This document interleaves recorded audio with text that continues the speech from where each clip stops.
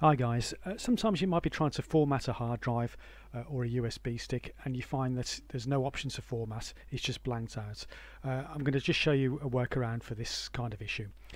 So I'm guessing you've been using the disk partition tool, but if not, go down to the search box and type in disk with a K. And when create and format hard disk partitions comes up, click onto it. And from here we can format our hard drive or USB stick, but let's just have a quick look here. If I right click on this partition, this is the drive that we want, disk 1, this is the one we got plugged in. I've got this plugged in with an external hard drive reader. Don't touch the disk 0, that's your own computer's hard drive. If I right click onto it, look, there's no option, format, it doesn't give me any options to do anything with it there. And also if I click over here and right click onto this, if I try and convert it to dynamic disk, it doesn't do anything.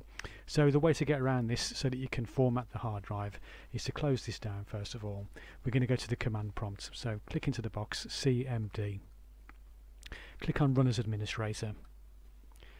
This is really quick and easy to do, guys, so hopefully this will solve the problem for you. Click on Yes, and when the command prompt opens up, we're going to type in Diskpart, all one word. Now we're going to just list the disks that the computer can see, just so we know. As I was saying previously, disk 0 is your own computer's hard drive, so you always leave that one alone. What we want to do is select disk 1, so we type in select disk 1. Disk 1 is now selected and we just type in clean. Okay, Diskpart successfully cleaned the disk. We should be able to close this down now. Go back to disk partition, type in disk, open create and format hard drive partitions,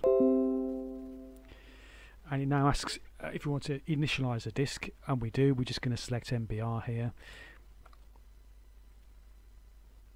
Now it shows us that the hard drive is unallocated. We've got an unallocated hard drive partition here. If I just right click onto it, click onto new simple volume, click on next, click on next, it's going to assign the hard drive with the letter D, which is great. Click on next.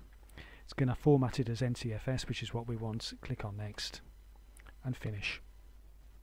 Okay, there you go, your hard drive has now been formatted and it's now recognised by the computer and ready to use.